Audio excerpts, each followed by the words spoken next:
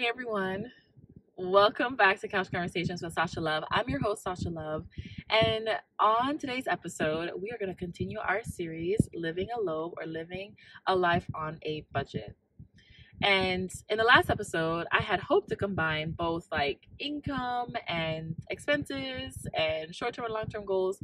But then as I was talking about income and expenses, I realized I didn't have enough time to really talk about setting short term and long term goals. So in this episode, we're going to dive into that a little bit. What I'm not going to do is like specify what specific goals you need to make for yourself.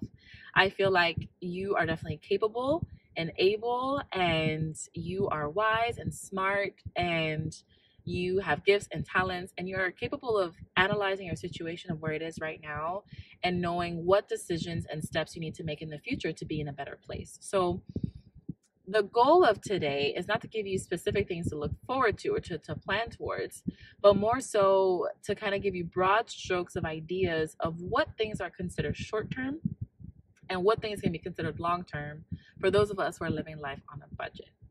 So hopefully that makes sense. So short-term goals, in pure definition, for the sake of this video, and this is just an arbitrary definition I'm just making up for this video just so we can understand what we're talking about in terms of time difference. But short-term goals are goals from today up until like 6 months from now. So what are things that you're going to do day to day to help benefit you financially from starting today, within the next couple of weeks, within the next couple of months, up until 6 months? Long-term goals are plans and ideas and goals that you set for anything 6 months or longer. So 6 months up until 3-5 years, up until retirement, 30 years, 50 years, regardless, any length of time beyond 6 months. So that sets the time apart. So with that in mind, then we kind of have to figure out, okay, what kinds of goals are realistic in the short term and what kinds of goals are realistic in the long term. So some good short-term goals are balancing your income and your expenses. So making sure that you get really, really good at getting a feel for what it means to know how much is coming in, how much is going out, and being comfortable with what that difference looks like. So a short-term goal could be like, you know what, my income and my expenses are now equal. Over the next 6 months, so from today to the next 6 months, I want to find ways to increase that gap where I am making more than my expenses, whether that means I'm cutting down on things I don't need to spend on, or I'm finding ways to increase income. Definitely doable within the short term. Other short-term goals include thinking about what you want your financial future to look like. So this doesn't necessarily mean that you're going to set plans down, but it means that you're actively practicing the skill of, okay, I'm living for the moment, I'm living for now, I'm living for the season that I'm in right now. But I also want to brainstorm how I want my life to look like moving forward. So if I'm looking to get married soon or have kids someday, or maybe I just want to enjoy my life, but I want to be able to own multiple homes or invest in properties or whatever case may be, let me start brainstorming what a financially healthy and thriving life for me looks like within the next 6 years to, or 6 months to X amount of years. Some specific things that you can think about is like what age you want to retire. What are some long-term plans and investments that you want to make, and things like that. So yeah, and that kind of dives us right into long-term goals. I feel like I should come up with some more examples of short-term, but I feel like income, expenses is like a really good starting point. And savings, absolutely. So it's great to have short-term goals for savings. So whether that is, I want to save $500 by the end of this 6 months or by the end of this quarter, or I want to save $100 by the end of this month or this quarter, definitely doable. If I want to start, other ideas to include like, how much do I want to start investing within the next 6 months? Do I want to start mobilizing some free income for investing? Do I want to learn more about investing, what that means, how that could benefit me? What are the things I can gain from that? So doing research, um, and figuring out how or different ways or how much money you have available to invest are other short-term goals to make too. So to kind of summarize, ideas for short-term goals, and these are just some ideas. You can probably come up with more on your own, but ideas for short-term goals include managing your income and outcome and learning what it really means to stick to a budget, researching what you want your financial future to look like, and figuring out how to save and mobilize more income for other things you want to do, such as investing. Maybe it's trips. Maybe you want to buy a specific gift. Maybe you want to buy yourself a specific gift. Those are things you can work on and put into practice in the short term. The benefit of having short-term goals is that when you reach your markers, when you reach your goals, it feels really good and it's very affirming. And one of the best things to help us in our journey of finances, because we're making a lot of sacrifices, right? We're making a lot of changes. So one of the things that can encourage us in our journey is realizing like, man, look what I was able to do in the short term. I was able to cut down my expenses. I was able to make some more income. I was able to create more of an even balance between my income and expenses. I was able to actually create a little bit of a gap. And now I have some free extra money that I can use for saving, investing, or planning towards a trip I want to have for my 30th birthday or my 50th birthday or my 75th birthday. So those are some short-term goals. It's motivating, it encourages you, and also keeps you active, because sometimes when we set goals too far in the future, we get lazy, we get distracted, and without checkpoints along the way, we can easily fall off track. Okay, so those are some ideas for short term. Take some time to think about what are some short-term realistic financial goals that you want to set, and then start working from there. Long-term goals, I kind of alluded to earlier. I love thinking about long-term goals because that's me. I'm a dreamer. I like to think, big dreams in the future, how to get there. So my thing is I need to work more on short-term goals, because I tend to like skip over the short-term and I just want to get to the long-term, successes. But that's my area of growth. I need to work on doing that. But long-term, that is the area that I love the most, that I love researching the most. But those are things like long-term financial plans that you have for yourself. So whether that's buying a home, whether that is saving up for retirement, whether that's retiring at a non-traditional age. So typical age of retirement is 65, depending on the career that you have. For most of us, it's 65. But if you're planning on retiring at a non-traditional age, which is anything less than 65, then that's going to require a long-term financial plan. So is that something that you want? And if that's something that you want, if that's something that's part of your financial future, then it's going to be really important for you to create long-term goals that get you to that goal of retiring at 50 or 45 or 40 or 30 or 25, if you started really early. If you're one of those who retired at 25, definitely hit me up, because I really want to know more. That's just, and we all want to know more. So definitely, just, leave some gems there. We're looking for mentors, we don't know it all, but, anyways, I digress. But yeah, so retirement, like, what does retirement look like for you? When do you want to retire? What age do you want to retire? And what are the steps that you need to take to get there long term? So that's an example of one. Do you want to own a home? Is that something that you want to do? Do you want to have a starter home, or do you want to just start out right out the gate and be able to build your dream home?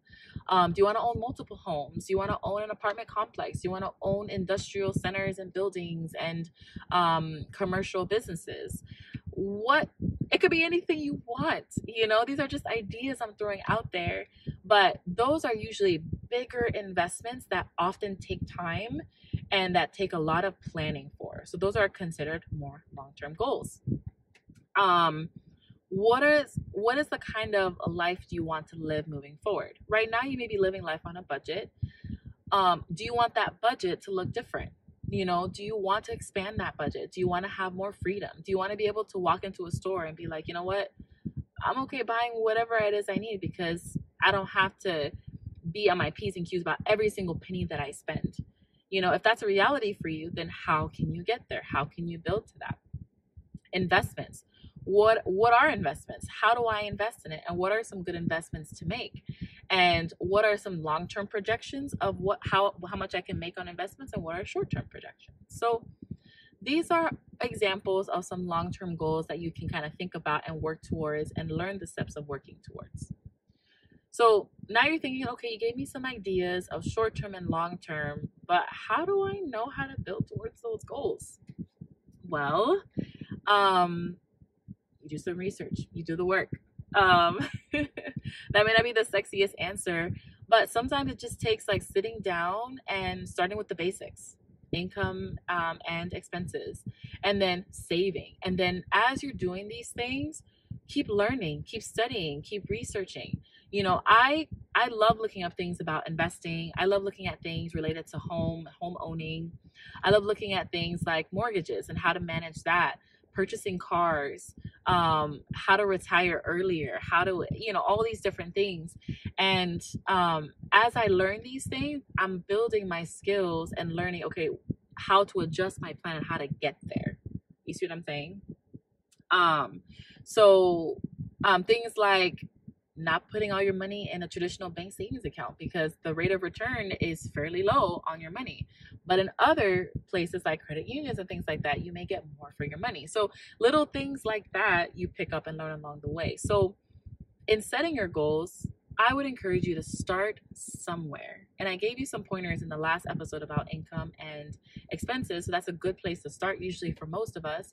And as you're starting, keep researching and learning, because I could sit here and give you like specific examples, but at the end of the day, each of us are different. Each of us have different goals, and each of us have different means to work with. Some of us may only be working with, $5,000 a month, and some of us are working with $50,000 a month. You know what I'm saying? But we can all benefit from being mindful of how we spend money and being able to create a life that is in line with financial health as opposed to financial burden and stress. So start somewhere, continue doing research, and when you're setting goals, make sure they are SMART. So SMART. This is an acronym that we often use in the medical world, but also it can be applied to any area of our lives. And it comes to when we set goals. So goals that are S, specific, M, measurable. So measurable. You can actually measure your progress. A, actionable. So it's actually something that's practical and doable. R, realistic, and T, time sensitive. Okay. So for example, an example of a SMART goal is, I have to be specific. I want to increase my income by 5% in the next 3 months. Okay, that's specific. A measurable, increasing income. Okay, my income, let's say, is now $5,000 a month, and 5%. Oh my goodness, my math right now. Let's say I want to do it by increments of $50 a month, right? Okay, so I'm going to check my progress every month to see if I'm bringing an extra $50 home every month. Okay, measurable. So it's specific, measurable, actionable. Bringing home $50 a month is doable. I can maybe do a couple things on the side, maybe get a couple side gigs, maybe pick up a second job like DoorDash or Uber Eats, and kind of get some cash coming in and add it to my income. So actionable, it's doable, it's realistic. Something that's not realistic is I'm going to triple my income within 3 months. Well, for some people that may be possible, but for a lot of us, not necessarily realistic. And the reason why it's important to make sure that the goal is something that you can actually do is that you don't end up in a situation where because you don't get there, or because it was so unrealistic and you don't get there, you get discouraged and you stop and you don't make progress and you don't move forward. So you want to make sure it's something that's actually doable. And then of course, realistic. So kind of goes with doable, but like it has to be something realistic. If you're only bringing home maybe $2,000 or $3,000 a month, it may not be realistic to expect that your income to multiply by 10, but it is realistic to maybe spare a little bit of time to try to increase your income by $50 or maybe even $20 or $30. Okay. So we set a goal that was specific. I want to increase my income by 5%. I want to measure that by looking at increases in my income about $50 a month by doing side jobs, like Uber Eats or DoorDash. It's something that's realistic for me right now. I can squeeze in the hours. The hours are flexible with my current 9 to 5 job and my current responsibilities, and that's something that I can do. And then realistic. So I'm in a place right now where this is what I'm making, and I think it's reasonable for me to expect my income to increase in this way, in this amount. And then last but not least, time sensitive. So I set a time sensitive 3 months. You can set it for a month, a week, 6 months, whatever the case may be. But just make sure you set a time on it, because sometimes when we don't set a time on our goals, again, we get distracted, we lose track, we fall off track and things like that, and we don't get to where we want to be. So that is my little segment about short-term financial goals. We gave some examples about short-term financial goals. We get some examples of long-term financial goals. I gave you a few tips about how to start in your journey of finances and to improve your finances by starting with the budget, looking at your income and expenses, and learning how to navigate that. And as you're starting out, to continue doing research, to continue learning more. And last but not least, make sure any goals that you set, whether it's short-term, really short-term, long-term, or really, really long-term, make sure it's a SMART goal. So specific, measurable, actionable or doable, realistic, and time sensitive. Okay? Hopefully that's helpful. Leave your comments and thoughts below, and I look forward to connecting with you all very soon. Take care. Bye. Pop your melanin, girlfriend. Pop your melanin. Pop your melanin.